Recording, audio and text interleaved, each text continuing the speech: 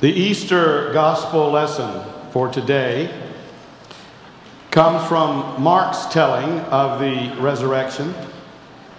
Mark chapter 16, verses 1 through 8. When the Sabbath was over, Mary Magdalene and Mary the mother of James and Salome bought spices so that they might go and anoint him. And very early on the first day of the week, when the sun had risen, they went to the tomb. They had been saying to one another, "Who will roll away the stone for us from the entrance to the tomb?" And when they looked up, they saw that the stone, which was very large, had already been rolled back. As they entered the tomb, they saw a young man dressed in a white robe, sitting on the right side, and they were alarmed. But he said to them, "Do not be alarmed. You are looking for Jesus of Nazareth, who was crucified. He has been raised. He is not here. Look, there is the place they laid him. But go tell his disciples and Peter that he is going on ahead of you to Galilee. There you will see him just as he told you." So they went out and fled from the tomb, for terror and amazement had seized them, and they said nothing to anyone, for they were afraid. This is the word of God for the people of God. Thanks be to God. Let us pray.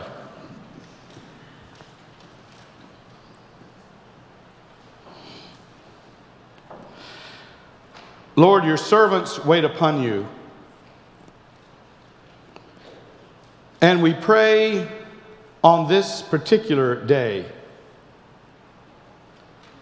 that all of the wonder and the power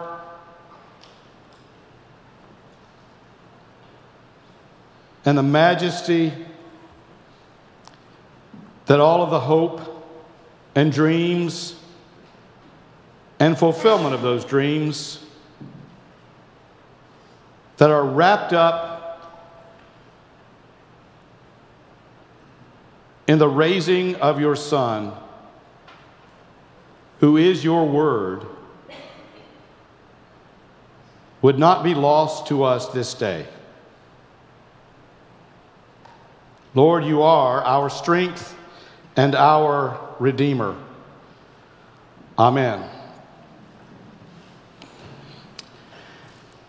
You may already know that in many Christian traditions, on this Sunday, Easter Sunday, it's common to tell jokes and funny stories to help us capture or be captured by the joy and wonder and really I guess you could say the humor of this situation we find ourselves in as followers of a risen Savior. After all, you don't have to look too hard to sort of uncover the absurdity of human nature, of human sin, of the brokenness in the world. We're all too well acquainted with that. But there's also a marvelous and wondrous absurdity to the way God addresses our human condition by sending us Jesus, the Christ. And when the world did everything that the world could do to stop him, even killing him, even burying him but in a hole in the rock with a huge stone rolled in front of it and sealed up, God still raised him up. God will have the last word, and that is this wonderful cognitive dissonance to the way humans tend to look at things. And that empty tomb just stands there yawning at us, laughing at the absurdities of life, as if God is willing to say, in the most gracious way, "You thought that would stop me? It is absurd. So we tell jokes and funny stories. And, you know, preachers have 100 children's stories and even funny anecdotes. And I'm just going to share 2 or 3 of these from my long list. And to me, these are some of the very best ones. One year on Palm Sunday, little Jimmy had to stay home with a sore throat from church. He stayed home with a sitter, and the rest of the family went to church. They came home, and his older brothers were waving these palm branches they'd gotten at church. And Jimmy didn't understand. He said, what are those for? And the older boys said, well, these were waved above Jesus' head as he walked by. And Jimmy said, wouldn't you know it? The one Sunday I can't go and he shows up.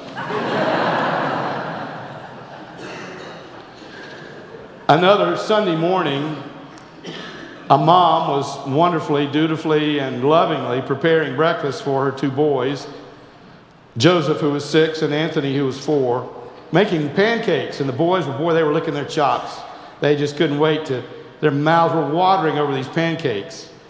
And so they were talking to each other about who's going to get the first one. I'm going to get, no, I want the first one. No, I want them. And so Mom saw an opportunity to teach a moral lesson here. She said, boys, if Jesus were sitting here, he would say, let my brother have the first pancake. I can wait. And Joseph quickly turned to his younger brother and said, okay, Anthony, you be Jesus. Some of you with brothers and sisters can relate to that. I've got 3 older sisters, so it was like that in my house growing up. Finally, a kindergarten teacher was observing her classroom of children. While they drew, they were told they could draw anything they wanted to. They were given a little while in the art project. And one little girl was working so diligently, she just had to go over and see, what in the world is this little girl so into? And the little girl was drawing away on her paper with her charcoal and her crayons and whatnot. And the teacher said, my goodness, that's you're working mighty hard on your drawing. What are you drawing? And the little girl said, God. And the teacher said, well, honey, you know, nobody really knows what God looks like exactly. And the little girl didn't even look up from the page or stop working. She said, well, they will in a minute.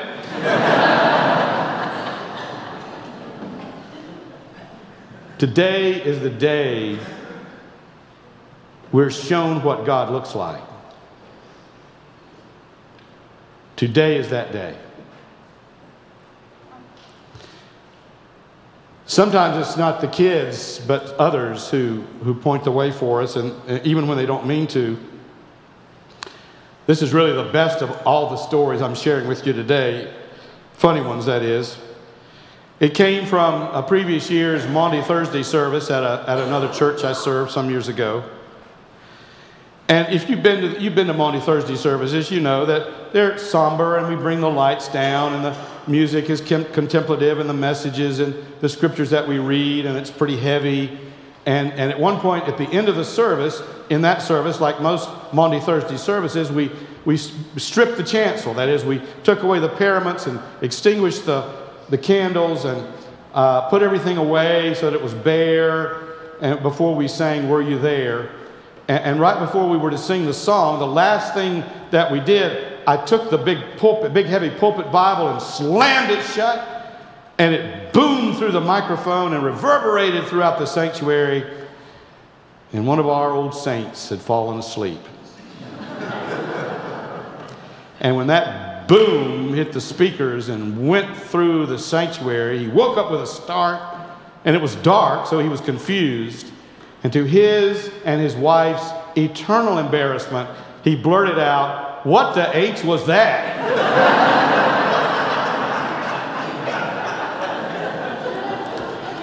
And everybody reacted just like you did.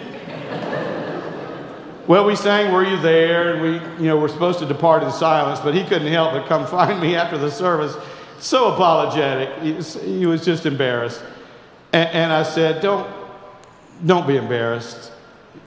You probably got it right. We look at what we've done to Jesus. We look at what the world does to him. And we say, what the H is that? And today, you see, we celebrate that same breaking of those chains. The chains of hell and of death and of heartache and pain and fear and darkness, guilt and shame. All those things have been rendered powerless, phantoms as they are, because now we have the presence of the light. We have the presence of the hope. We have the presence of God's power of life to say, not even the dead body of Jesus in a cold stone tomb with a big rock rolled in front of it can defeat what God has in mind, because now everything is different. Mark gives us the shortest and sparsest account, just 8 verses. Oh, I know, if you open up chapter 16 and go on and look, there's verses 9 through 20. Most scholars agree those were added later. They have their value. But the oldest manuscripts seem to stop, all of them, at verse 8. And not only that, but if you read it in the Greek, the original language in which it was written, verse 8 in chapter 16 of Mark ends with a preposition. The grammar's all messed up. We clean it up in English and we say, because they were afraid, or for they were afraid. But it really reads, they were afraid because they were afraid for ... They didn't use those, but that's how we would render it today on our computer screens. It ends with a preposition. You see, Mark doesn't deny or ignore the resurrection of Jesus, but he invites us to join him and the original believers in wondering, what does this mean? The first reaction of all those who encounter the resurrection scene is one of perplexity, even fear and terror and amazement. What can this be? How can this be? How many times do we hear coaches, we're in a season of basketball tournament right now, after they win a championship saying, we can't stay too long in celebrating this championship because it's now receding into our past. We must have an eye on getting better, on the future, on where we go from here, what we do now going forward. So with Mark, we encounter this scene, we watch, and we wonder for signs of the resurrection. What does it mean? I use an example from political history, worldwide political history. We could name any number of them. But decades ago, 40 years ago or so, when the Marcos, Imelda and Fernando Marcos, were still in power as the rulers of the Philippines, things were beginning to wear thin. There were opposition parties and opposition leaders. One of them was named Benigno Aquino. Corazon Aquino, his wife, later came into power, but Benigno had been exiled for some years and had already renounced violence, but had a very, very large following among the people. He was very popular and inspirational, charismatic. Well, it was determined, and with great announcement and knowledge by everybody, he didn't hide the fact that he was going to come back to the Philippines, even though he knew what was at stake, probably his life. And in fact, no sooner had he stepped off the plane that landed in Manila and began walking down the tarmac towards the terminal that he was attacked and shot dead. It looked like his voice had been silenced. It looked like the Marcos would stay in power forever and ever. And yet, within 3 years of that killing, things changed, and the Marcos were overthrown non-violently. and had to leave the Philippines. The fall of a despot began with the unrighteous death of a good man. Can you believe that God is at work bringing resurrection? A friend of mine tells once of being on a retreat some years ago in which the theme of the retreat was the names by which Jesus calls us. Now, we might start with our baptized name, the name our parents gave us, and that's fine.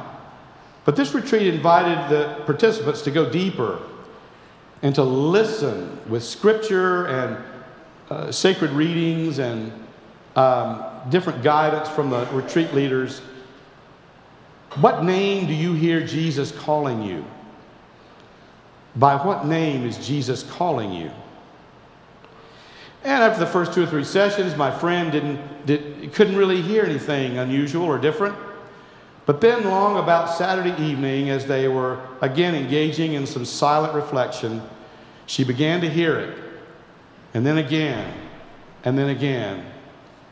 Sister. Sister. And it was the voice of Jesus, but she heard another voice at the same time. That of her long estranged brother. Sister. And thereby began, through the voice of Jesus, working in and through the voice of her brother, in her mind, a long overdue reconciliation, healing, and reconnection between a brother and a sister.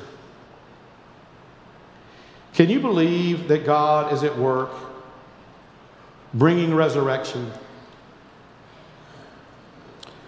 Sometimes it's more traditional.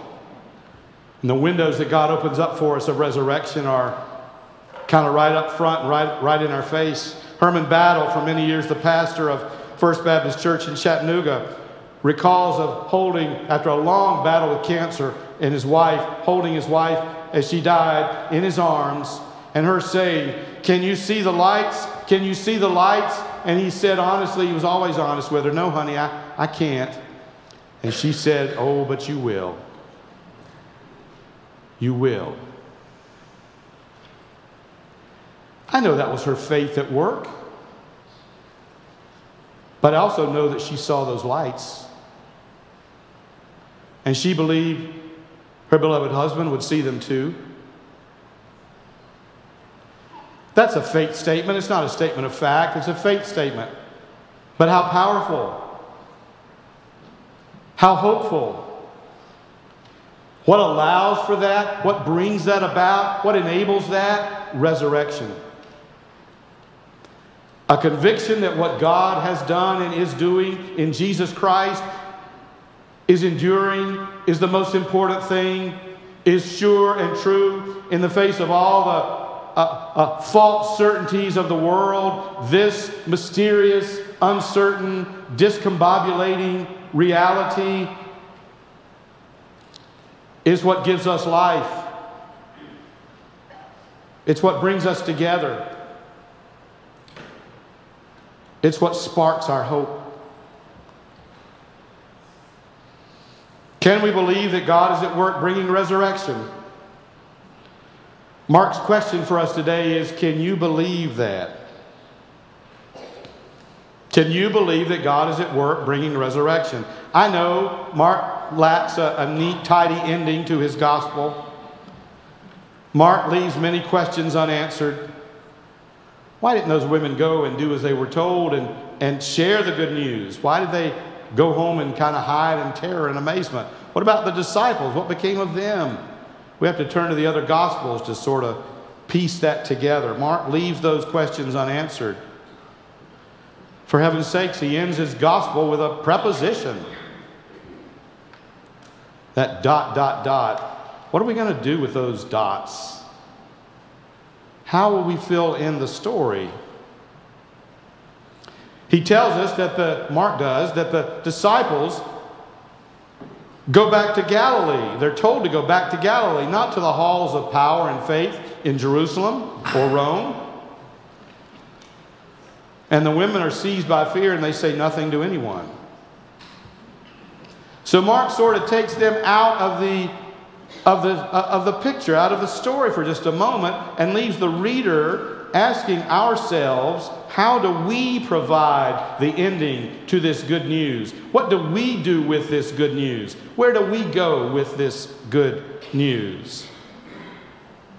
Mark presents us with a story that calls for our answer. Just like Jesus taking the disciples aside about halfway through his ministry and asking, who do people say that I am? They gave him all the answers.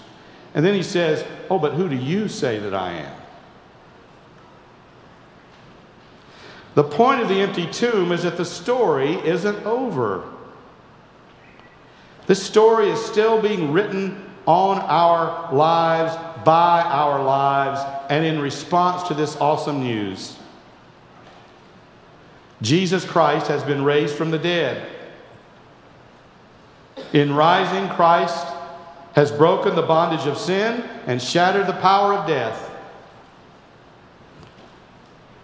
And so we're left to ask, how will this story be written in your life? Thanks be to God, who on this day of days gives us the victory in Christ Jesus our Lord. Amen and amen.